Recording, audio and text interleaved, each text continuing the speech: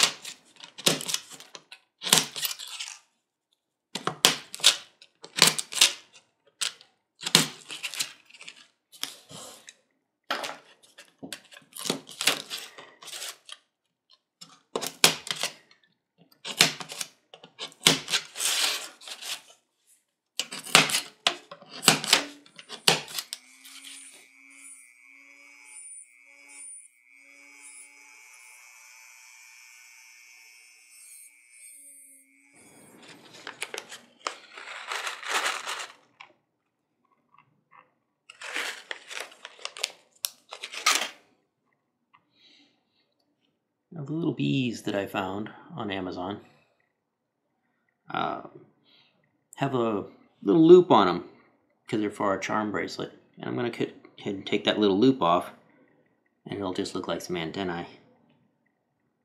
And I'll do the same thing with it. I'll just take it off with the Dremel tool.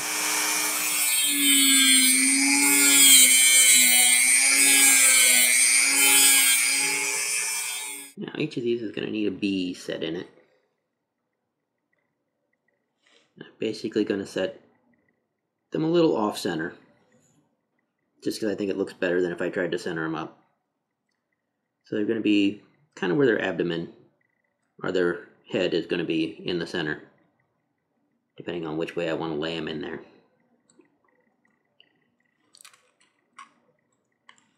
And they're going to take up almost 4 cells of this. So I need to go ahead and take away just a little bit of the divider between all 4 of these cells. I don't know if that marker is going to show up on camera or not. It looks like I might be able to get a shot of it. But I'm just going to take a carbide burr and grind down almost halfway into these this aluminum grid.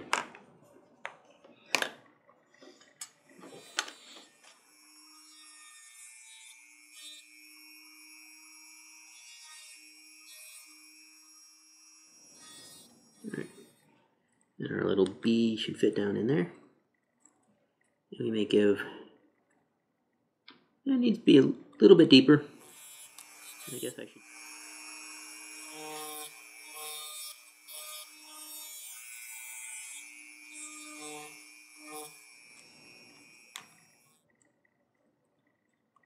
There we go. Like I said, dot of glue, hold her in there, and then some resin to fill it all up, make it look like honeycomb.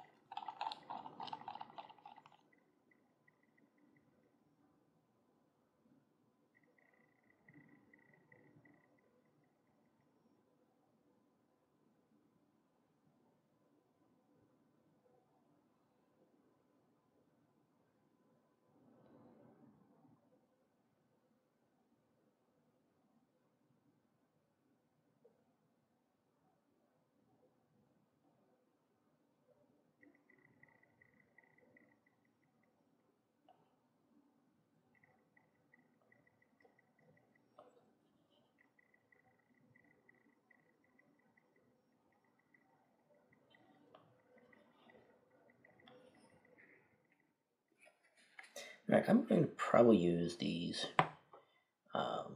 walnut scales, walnut and bee scales. I like the way that the contrast that I've got on those. The curly maple and bees are pretty good too. Backup plan, of course, will be to just use the scales that have just the resin and aluminum. And I'm going to take this yellow, it's a vulcanized fiber liner material, and I'm going to glue that to the back of these to help kind of hold everything together, I think, and also provide that little bit of extra color and yellow in the background, so the parts that are a little bit clearer look more honey-like. We're just going to epoxy that all together. It is really important to get everything laid out and ready before you go ahead and clamp something, or before you go ahead and glue something. So you've got it all ready to go, and you don't have to start rushing around looking for something when you've got 5-minute epoxy starting to cure.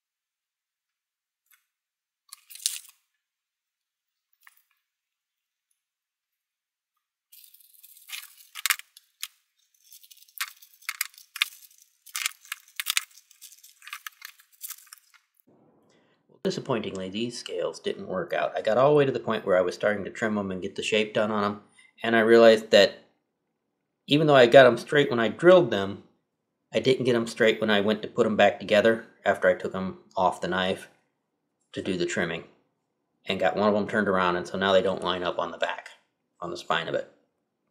So this one is set further back than that one.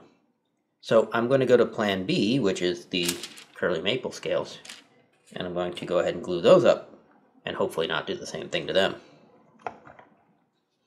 Okay, these turned out a little bit better. Now it's just a matter of some hand sanding and some polishing and stain and finish, and then we can see the bees. Got the yellow liners in the back. Didn't lose any chips of the resin out. That was something I was worried about, and it didn't seem to happen on these. But let's sand these up and polish them and get that curly maple to start showing some of its grain.